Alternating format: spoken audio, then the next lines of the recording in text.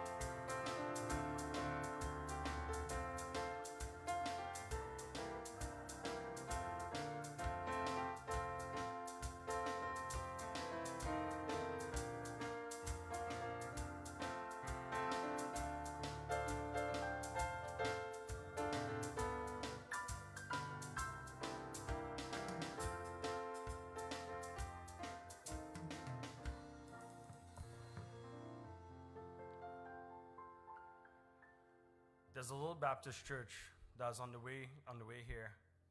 There used to be a sign on it. I don't know if the sign's still there. It used to say, "What have you done for others lately?"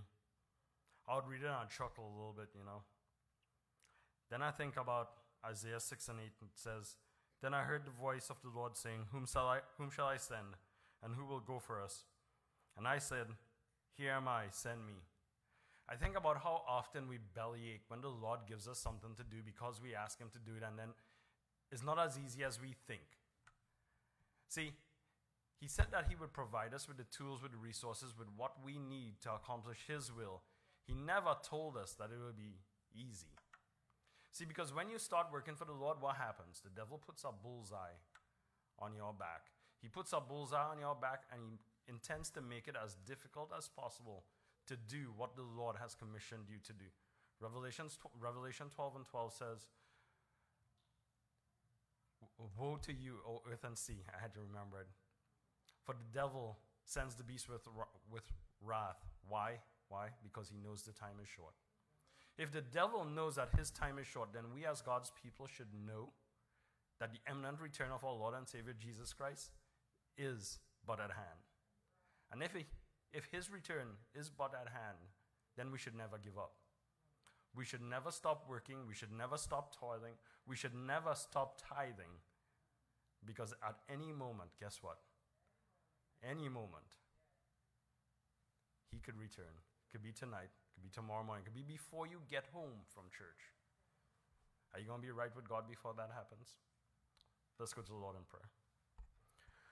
Almighty, gracious Heavenly Father, Lord, we thank you once again for the wonderful opportunity to be in your house, Lord. Father, we praise you, Lord, for the move of the Spirit that we felt here this morning, Lord, and we praise you for what you're about to do. Father, I pray once again that you would take these monies, that you would use them to further your kingdom here on this earth. I praise you, Lord. I give you all the glory. I thank you more than anything else, Lord, for the precious blood of our Lord and Savior Jesus Christ, shed on the cross for the remission of our sins, Lord. And it's in his name and his name only that we pray and ask all things. Amen.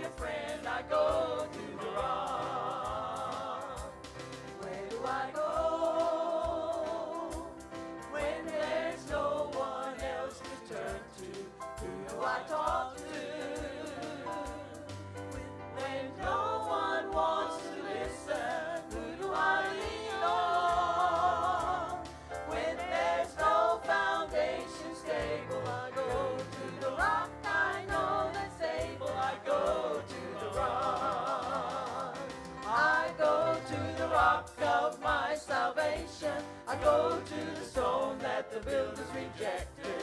I run to the mountain and the mountain stands by me. The earth all around me is sinking sand. On Christ the solid rock I stand. When I need a shelter, when I need a friend, I go to the rock. I go to the rock of my salvation. I go to the stone that the builders rejected. I run to the mountain and the mountain stands by me. The earth all around me is sinking sand. On Christ the solid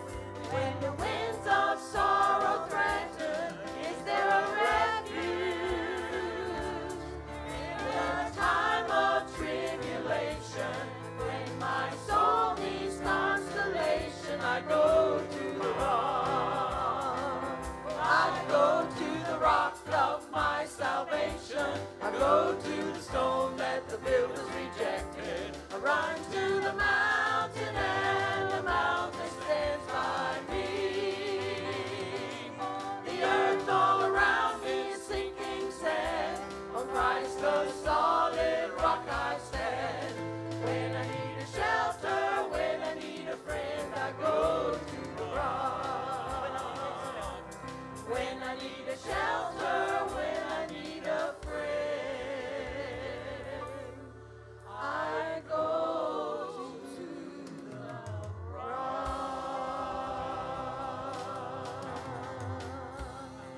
Hallelujah.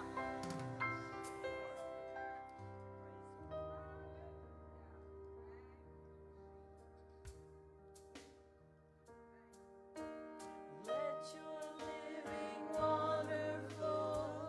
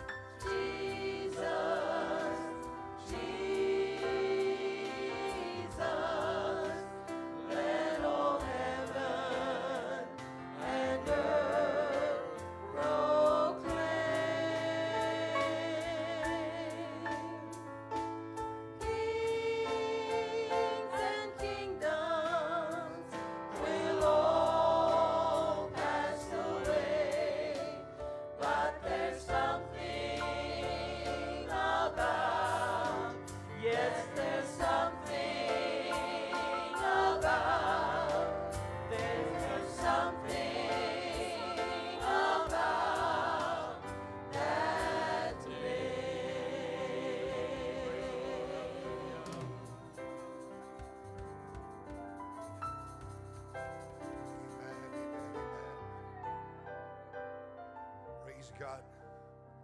Do you know that name is powerful tonight? The devil starts to tremble when the people of God say the name of Jesus. When we come together, when we assemble together in the house of God, we come in His name. Because He said when we gather in His name, He will be in the midst. We pray for the sick in the name of Jesus Christ. We cast out devils in the name of Jesus. What a name, a powerful name. The name of Jesus Christ. Praise God. Thank you, singers and musicians. Thank you so very, very much. Just remain standing, if you will, for the reading of the Word. I'm reading tonight the text I read this morning. I think it's worth repeating. Genesis chapter 13, verses 10 through 13. And Lot lifted up his eyes, and beheld all the plain of Jordan, that it was well watered everywhere, before the Lord destroyed Sodom and Gomorrah, even as the garden of the Lord, like the land of Egypt, as thou comest unto Zoar. Then Lot chose him all the plain of Jordan, and Lot journeyed east, and they separated themselves the one from the other. Abram dwelled in the land of Canaan, and Lot dwelled in the cities of the plain, and pitched his tent towards Sodom. But the men of Sodom were wicked and sinners before the Lord exceedingly. I want to continue with a message I began this morning on the seduction of Sodom. Would you pray with me? Pray God's anointing tonight. Father, we thank you for your precious presence that we feel here. Thank you for your loving kindness, for your tender mercies. Help us, Lord, to enter into that place of worship, into your very presence, that you might do with us what you will, that you would help us, our weaknesses, our lack, our frailties. Lord, I pray for your divine unction and anointing tonight, that you would touch your people. Lord, that you would bless in a great and mighty way. We know that it's your hand that must be upon us. We know it's your spirit that must move among us. We know, God, we need your help. We can do nothing apart from you. Let the anointing be fresh tonight. Let the word of God hit its mark. Let those that hear tonight, those that are watching online, those that may watch later, Lord, we pray the word of God would penetrate their hearts, that you would stir them and awaken us to the reality of your soon return. We give you praise and thanksgiving for everything you've done already, for what you're about to do, for it's in the lovely name of Jesus Christ we pray and ask it all. Amen and amen. You may be seated.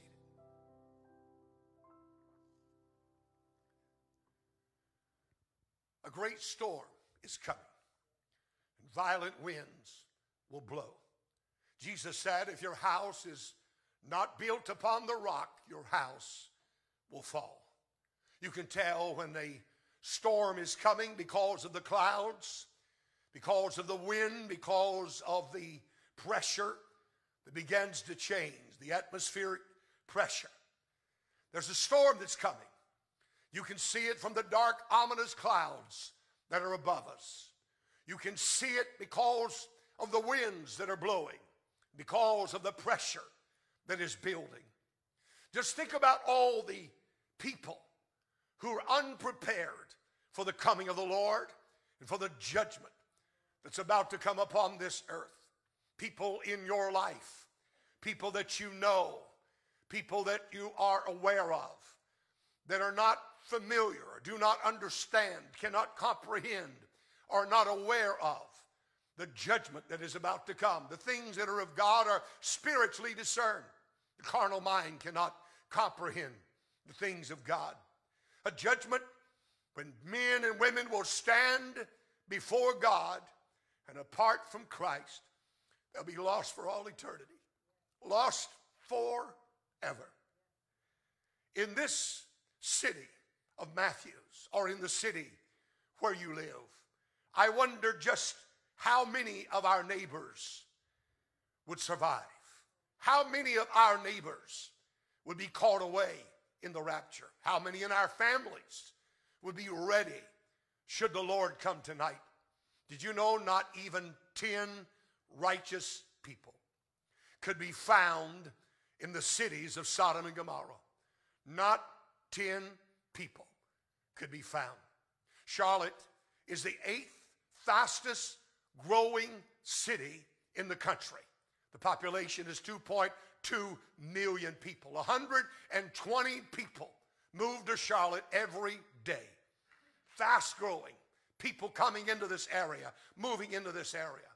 I don't know what the population of Sodom and Gomorrah were, but Abraham could not find 10 righteous people in those cities. You wonder if Lot had tried to win people to God, or after all those years of living in such a wicked place, that he just simply grew weary with well-doing. There were no churches. There were no Bibles. There were no other Christians. So don't you know, he grew weary. Don't you know it beat him down? His soul was vexed. He'd go outside the city, sit at the city gate to get away from all the filthy conversation of the wicked. Maybe the frustration of his efforts wore him down, because you can get worn down from the pressures of life, the stress of life. I thought about Moses, who, as long as his hand was extended, as long as he held up the rod, the victory was being won. But he grew weary, he grew tired, and his hands began to come down, and the battle began to be lost. But thank God for Aaron and Hur that came alongside Moses and said, Moses, we'll help hold up your arms. We'll help hold up your arms until the victory is won. He had the help that he needed. He grew tired, but he had the help, somebody to come along and hold up his arms. When Judas Iscariot betrayed the Lord and committed suicide, the disciples looked out and they found a Matthias to take his place. There has to be somebody to stand in the gap and make up the hedge. Somebody's got to come out of the darkness, the shadows, out of the ranks and say, here am I, Lord, send me. Or Lord, what would you have me to do? According to Barna, in March of this year, a survey was taken. 42% of pastors have given serious consideration to quitting full-time ministry. That's almost half of pastors. 2 in 5 pastors have thought about leaving the ministry.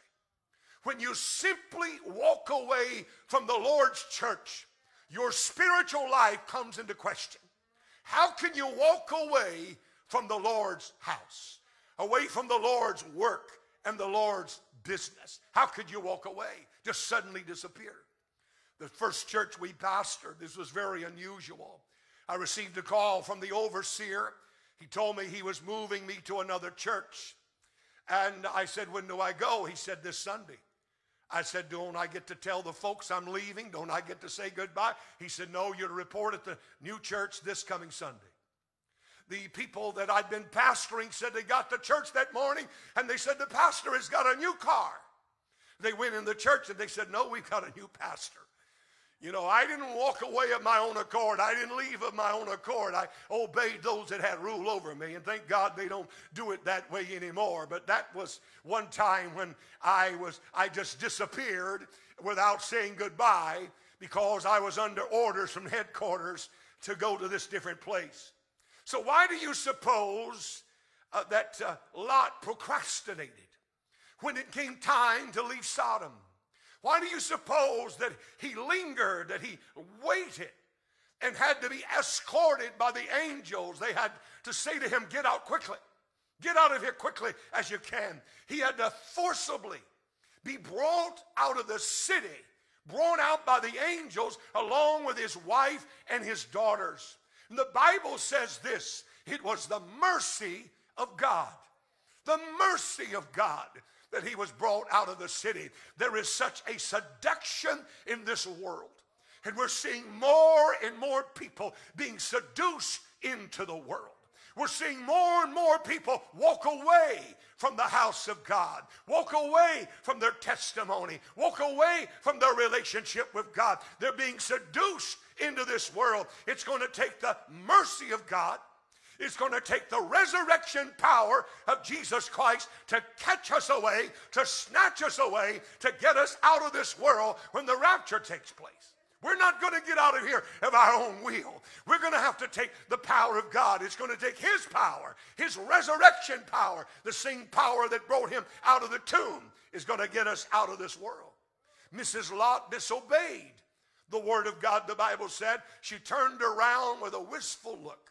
She looked about Sodom, thinking about leaving this city that she had become accustomed to, and she was changed into a pillar of salt. She had been seduced by Sodom. Jesus said, don't forget her.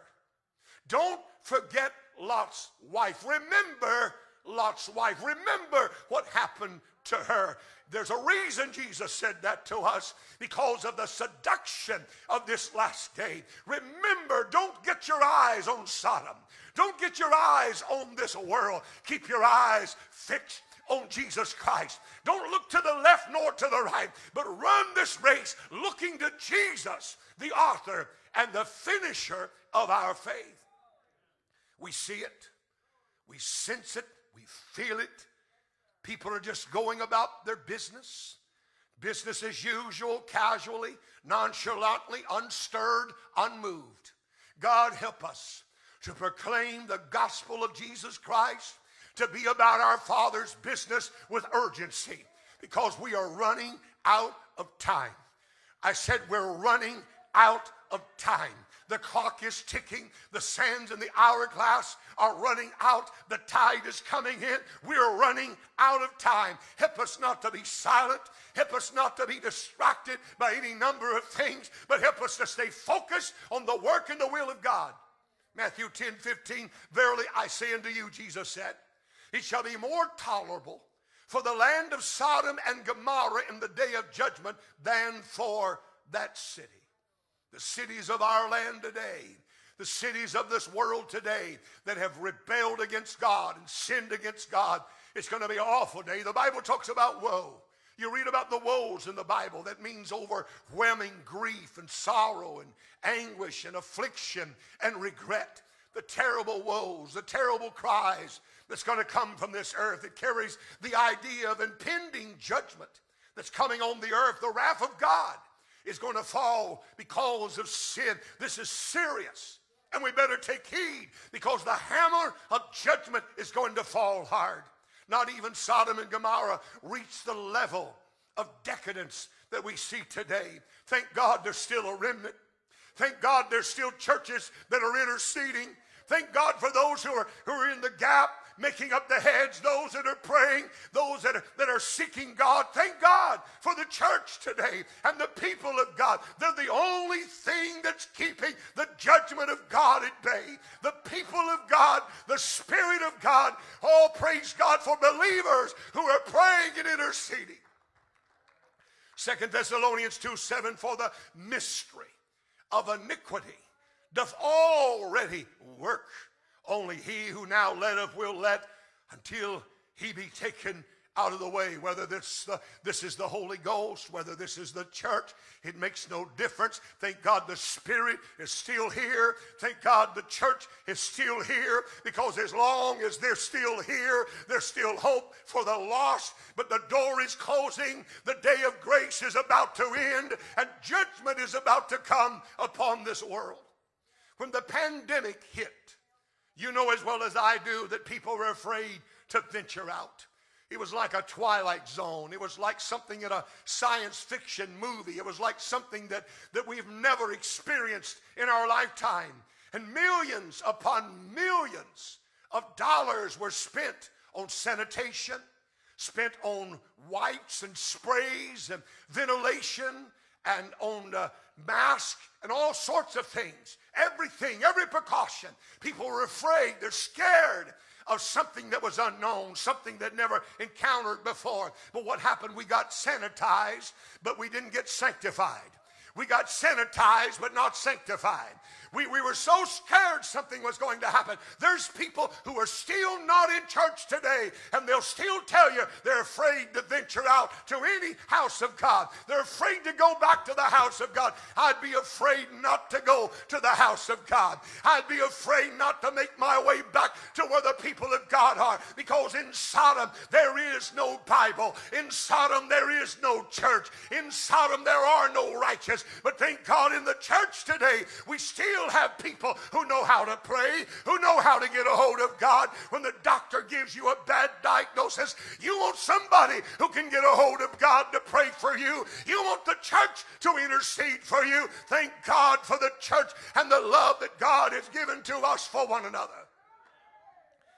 Instead of getting closer to God, it has driven some people further away from God. The test can be failed and cause you to get further from God. They've lost their moorings and they drifted away. Several years ago, Robert and Glenda Linning were fishing from their yacht off about 4 miles off the coast of Florida.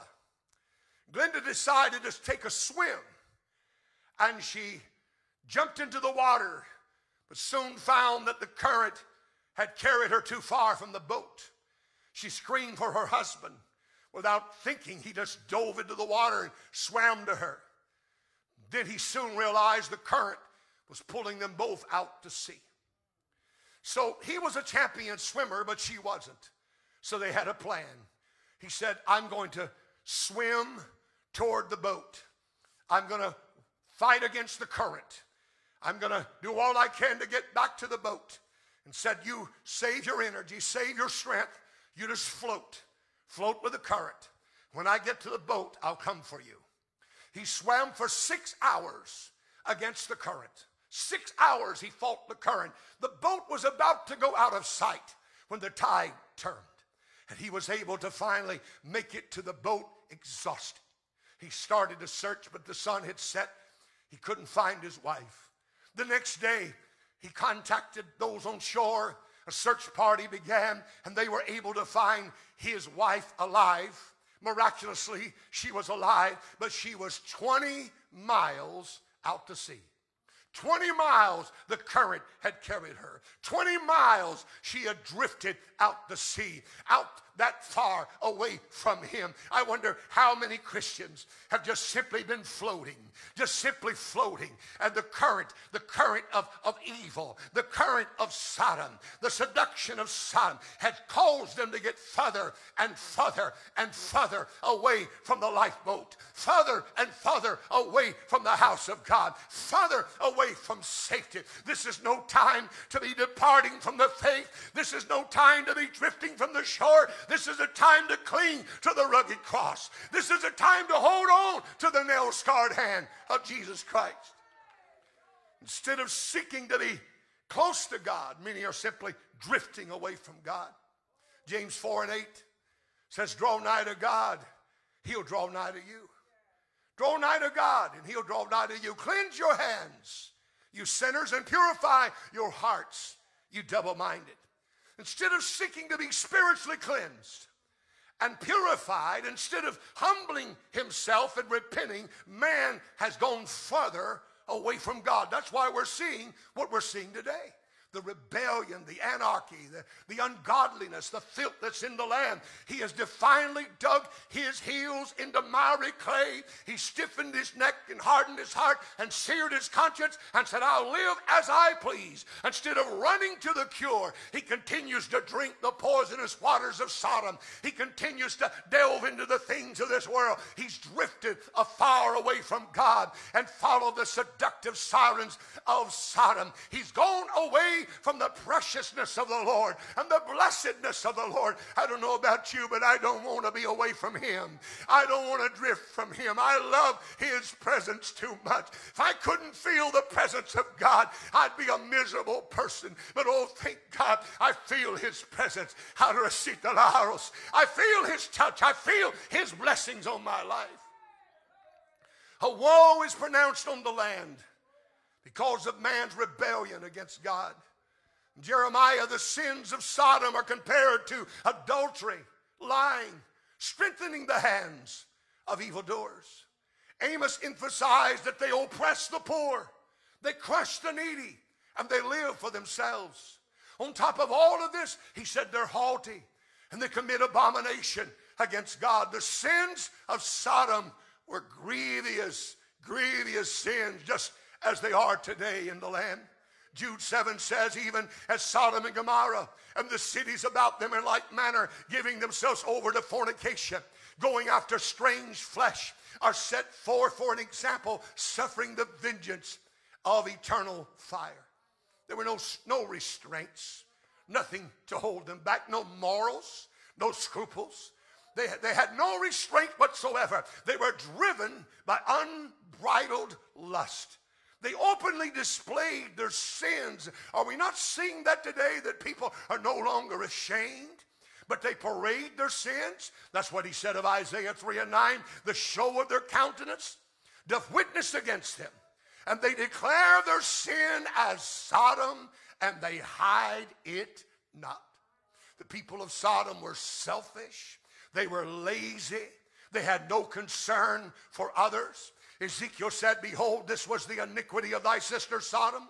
Pride, fullness of bread, and abundance of idleness was in her and in her daughters. Neither did she strengthen the hand of the poor and the needy. Wickedness filled the land. What was going on in this city? What kind of citizens lived in the cities of Sodom and Gomorrah? What were they like? Jesus said that he was coming in a day like Lot's day. How we look and see what was going on in Sodom lets us know the signs of the time and when he is coming again. Luke 17:28, likewise also, as it was in the days of Lot, they did eat, they drank, they bought, they sold, they planted, and they builded. They went about business as usual up to the very day of judgment. Do you see how deceptive sin is? Do you see how deceptive it is? People live in sin and they think they're going to be the exception. They think that it won't catch up with them. They think they can get by with it. But the wages of sin is death. There's going to be destruction to come upon a land that's filled with sinfulness and ungodliness. Something far more sinister was going on in the city of Sodom. Something was happening inside, beyond this casualness, beyond this business as usual. It was a city of confusion, a confused people. Confusion was there. The Bible said they willingly gave themselves to uncleanness, to dishonor their bodies among themselves. Willingly gave themselves, women and men, defying the laws of nature, defying nature and burning in their lust one to another.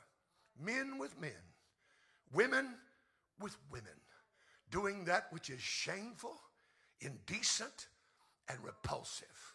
Repulsive.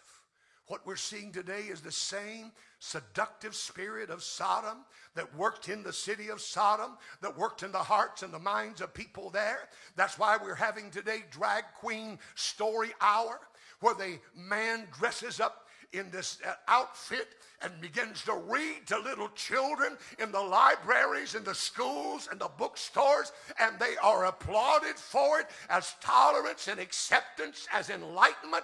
They embrace the sinfulness of Sodom. The LGBTQ people have themes everywhere you turn. It's even in the comic books. It's coming into the cartoons because they want to indoctrinate the children. They want to steal away the children. Just about every TV show, every movie has an LGBTQ character. People living in sinfulness and ungodliness, and they declare their sin as Sodom, and they hide it not. But what is so shocking is how the church is falling under the same judgment of confusion as Sodom. We know better. I said we know better. We've been enlightened. We've tasted of the heavenly gift, the Bible says. We've been made partakers of the Holy Ghost. We've tasted of the good word of God and of the powers of the world to come. We are children of the day and not of the night. How could we fall to such deception? How could we fall in line with such as this and thinking that it's something that's being intellectual and something that's being sophisticated? It's an abomination in the sight of God. It's demonic. It's an attack against the word of God and the people of God and the church of God. Because the distinction between male and female is one of the most fundamental distinctions in the word of God. They reflect God's divine design because he is the divine designer. He created us as we are, male and female. It's what makes civilization possible, that you have male and female and procreation. You have the family unit. The demise of these distinctions will spell the end of civilization as we know it.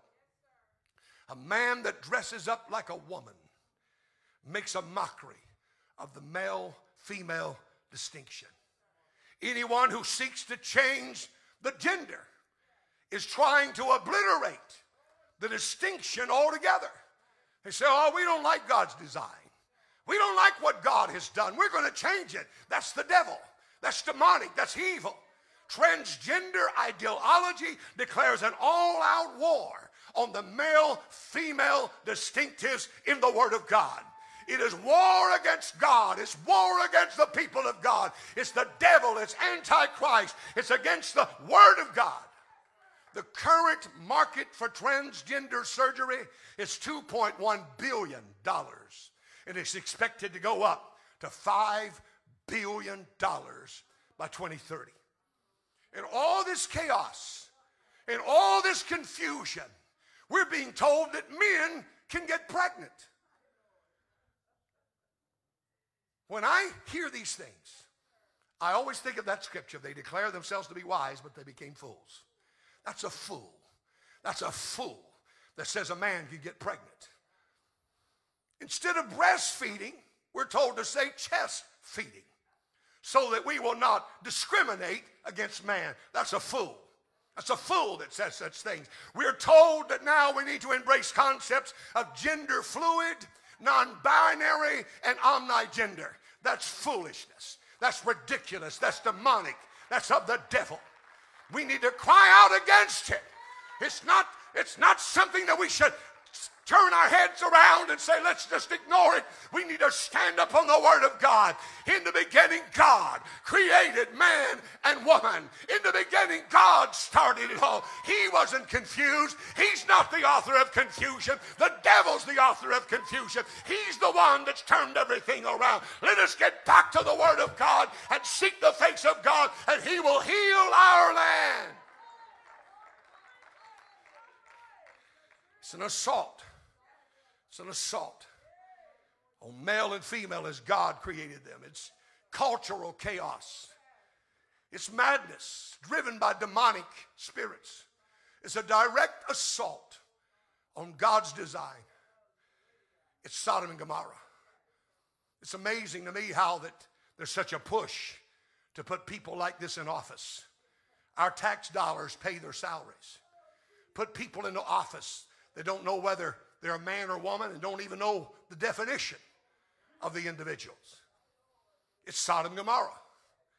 Lot chose to live in Sodom.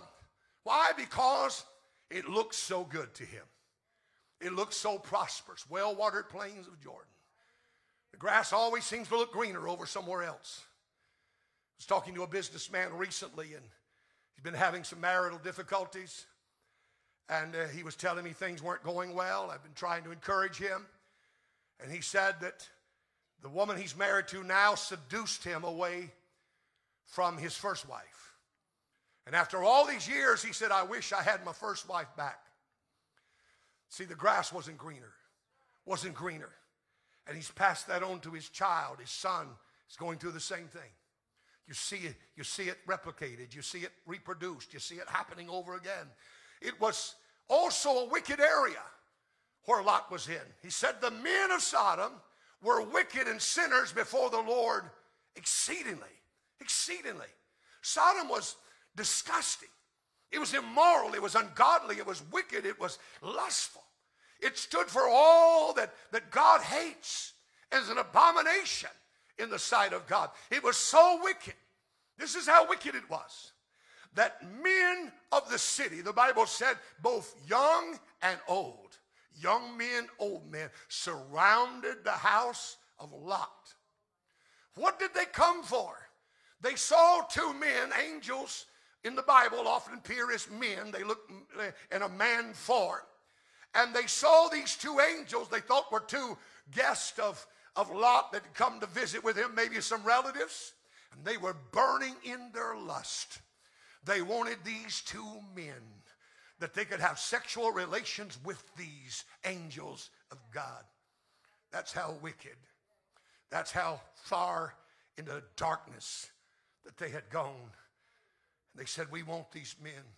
This is a militant spirit. This is an aggressive spirit that's coming after our children, coming after our grandchildren. Lustful desires that are burning, that's not stopping. We hear it every day.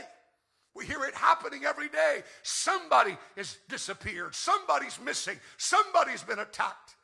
The things that were going on in Sodom vexed Lot's righteous soul every day. From day to day to day, it vexed his soul. There's something wrong with us. If we can live in Sodom and it doesn't vex our soul, something's wrong with us.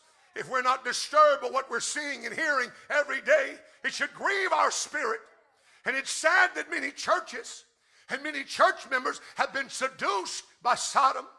They become chummy with the world until they can sit around and sip cocktails and swig on a beer and tell dirty jokes with the best of them.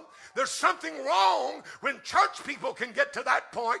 He said, come out from among the world and be separate from them and be holy even as I am holy. Everything about heaven is holy. It's pristine. It's clean. It's glorious. And only the holy people of God are going to make it there. There'll be no sinfulness there. There'll be no tempter there. No devil there. Only the born again, blood-washed, redeemed of the Lord, who've been washed in the water of the Word, who've been washed in the blood of the Lamb, who've been bathed in the love of Jesus, who've been purged by the fire of the Holy Ghost, redeemed by the blood of the Lamb. Thank God. I'm ready and I'm looking for His soon return.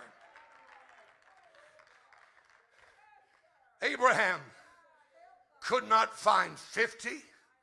He could not find 40. He could not find 30. He could not find 20. He could not find 10 righteous people in Sodom. They weren't there. The city was filled with people who were eaten up with lust and sin and ungodliness. We're living in a cesspool of evil. You feel it, you sense it. You have to fight against it every day. Every day. I'm fighting against it every day. I'm fighting. I'm praying for you. I'm fasting. I'm praying. I'm seeking the face of God. I'm studying. I'm staying in the Word of God. But I need your help. I need you to hold up my arms. I need you to hold me up in prayer. I need you to stand with me. We're going to fight this thing together. When the enemy comes in like a flood, the Spirit of the Lord is going to lift up a standard against him.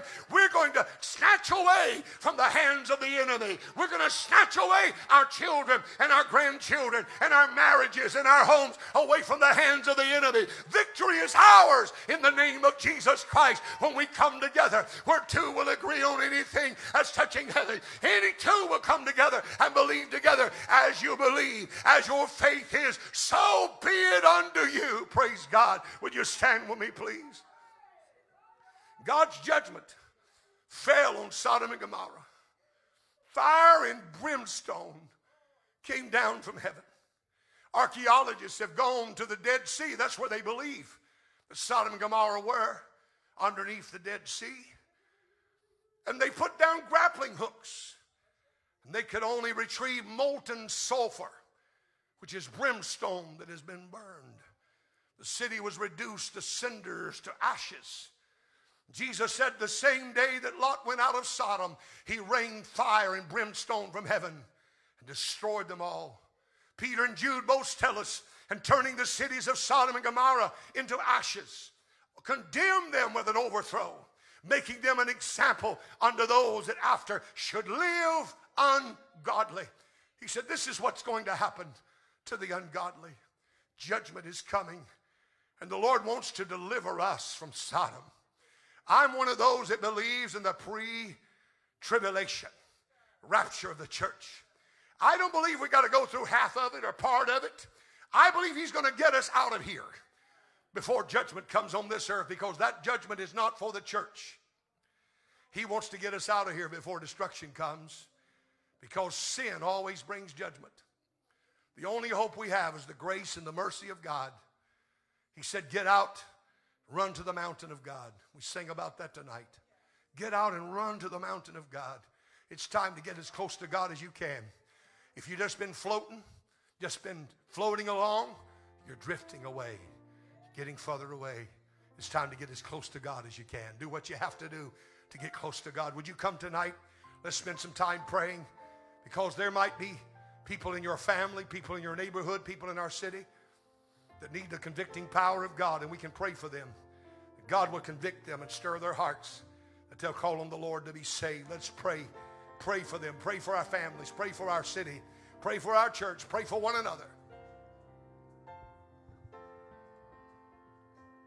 Tis so sweet to trust in Jesus, just to take him at his word, just to rest upon his promise, just to know thus saith the Lord. Jesus, Jesus, how I trust in him, how I proved him o'er and o'er.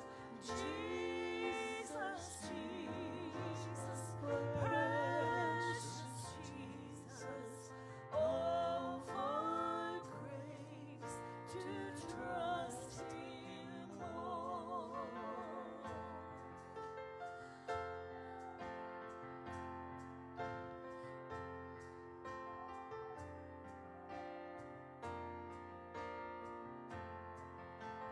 Oh, how sweet to trust